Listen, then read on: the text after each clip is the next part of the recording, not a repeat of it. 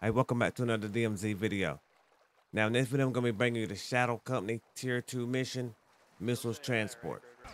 Now, this mission is going to have 3 steps to it, and the first one's going to be asking you to locate the remaining missiles using the transportation plans from the Coney ship in one deployment.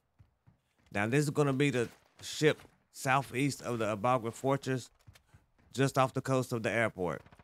Now, this ship was in a previous mission, the unregistered cargo, if you remember that.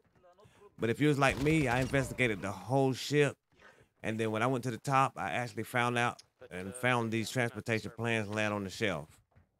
But if you watching this video, you maybe don't have to do that step because it doesn't really check anything off. But it brings you to step 2. It's wanting you to take the 2 IR beacons from the Zari Observatory, their drop, and plant one near the first missile. Now, this is actually going to take you to the graveyard on the map.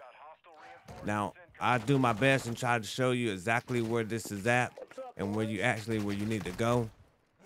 But once you get to the graveyard, you actually want to approach the construction area and you want to plant the beacon. But before you leave, here's the most important part of this mission. You have to actually read the note that is hanging on the beam. Now, this note is actually going to tell you where you need to go for the second mission.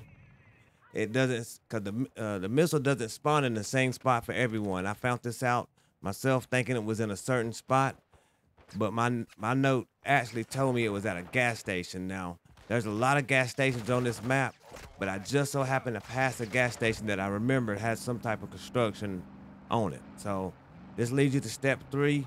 Once you find that place, it's asking you to plant one IR beacon at the second missile. You do the same thing you did to the first missile. You run up to the construction, and then you just plant it. Now, after you've done all these steps, this mission will be complete, and you'll be able to move on. Now, if you like this video and it helped you out, hey, give it a thumbs up. And you want to see more like this, please subscribe to the channel and turn your notifications on so you'll be notified when the next DMZ video drops. Peace. See y'all in the next one.